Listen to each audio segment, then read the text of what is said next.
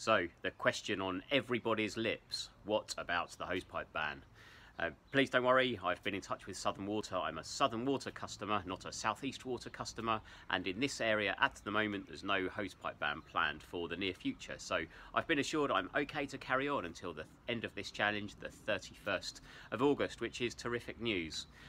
It does though give an opportunity to talk about water responsibility and water usage and saving water, and those that have been following this challenge will know that showering outside is great for water responsibility, not only diverting water away from the drainage and sewer system, but also saving water, because one tends to be a bit quicker when the water is cold, and also when it's on a trigger I stop to lather down, so I'm saving quite a lot of water, over 10,000 litres of water saved in the year, and between 10 and 14,000 litres of water diverted away from the drainage and sewer network. So showering outside on the grass, added benefits that I get to water bits of the grass each day, added benefits of showering outside with cold water from the hose. So give it a go, you'll be surprised.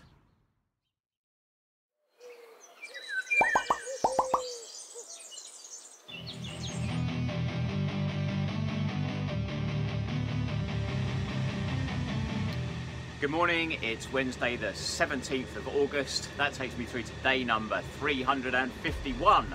That's 351 or 365 of me taking my morning shower out here in the garden or wherever I am with cold water from the hose every day for a whole year, no matter what's the weather.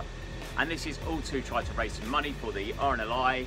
It's to try and raise awareness of water safety and drowning prevention messages, and also to try to encourage responsible use of the drainage and sewer network. Today I'm again back at pool at the Lifeboats College, so out here next to one of my favourite outside taps. The weather today is actually quite murky. It's cooled down quite a bit from the last couple of weeks, which is actually quite a relief. I quite like the weather at the moment. It's a bit murky, a bit misty, there is quite a strong breeze, so the camera is swaying around a little bit, apologies for that.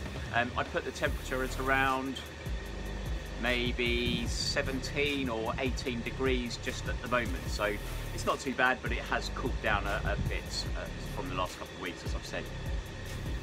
I have 3 birthdays to mention this morning, so first off, Karen Irving. Karen, it was good to catch up the other day, I know, not the ideal of circumstances, but good to see you. I hope you're well, I hope you have a terrific day today. Andrew Camp. Andrew, I've not seen you for a long time, decades I think in fact, but I hope you're well, I hope you have a terrific day today, and that the day brings you everything you wanted to. Happy birthday to you, Andy. And George Shields. George, happy birthday mate, I hope you have an amazing day lined up. All the best for today. Happy birthday all 3. Here goes shower number 351, and getting so close to the end of this challenge now. 351, here goes.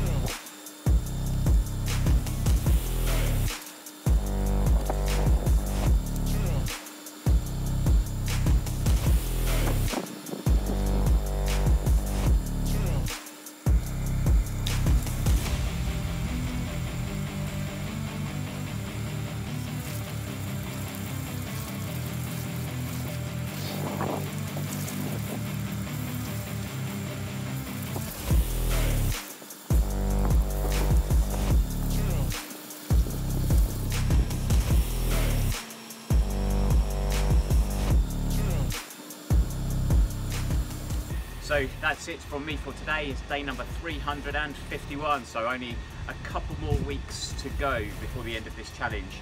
So please, if you haven't already, subscribe to my YouTube channel, like these videos, share around what friends, family and wider networks, and help me get maybe just a few more donations. That would be amazing. Thank you so much. I'm really keen to get towards my target of £10,000 raised, so all your help would be very deeply appreciated.